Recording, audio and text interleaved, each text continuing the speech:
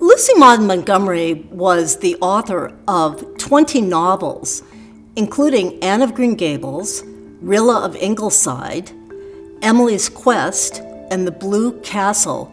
And we are so fortunate to have this repository at the University of Guelph.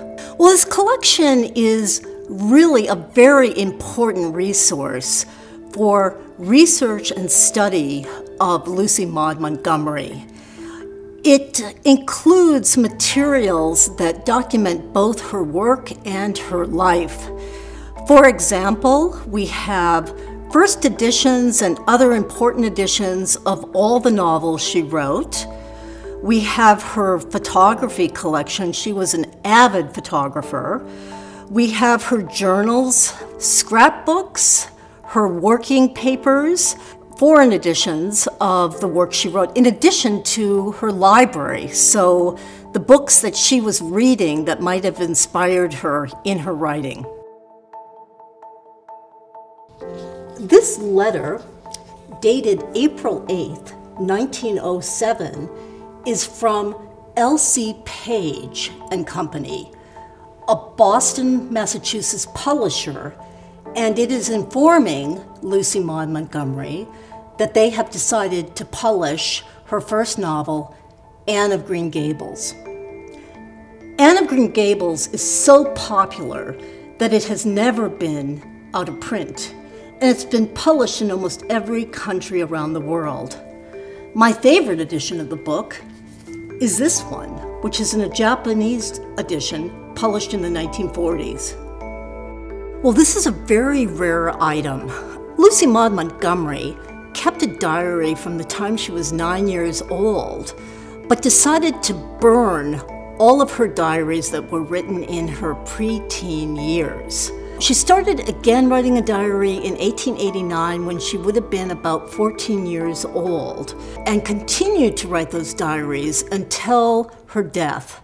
So we have all of those diaries from 1889 to 1942. They are kept in ledgers that are fairly large. They're legal-sized ledgers. And somebody actually counted the number of words in them. There are over 1 million words in these diaries. So this is a really, really good place to get some insights into Montgomery's thoughts. I wanted to show you the very first entry because I think it's really interesting. It's September 21st, 1889.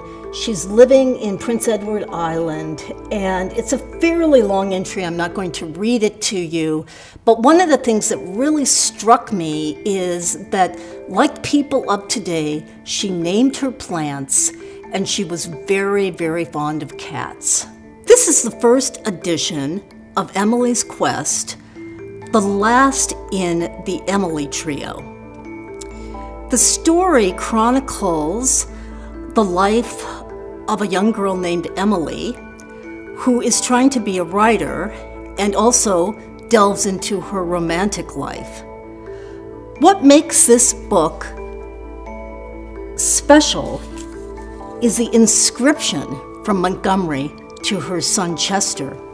It reads, "To Chester E. MacDonald, with a mother's love."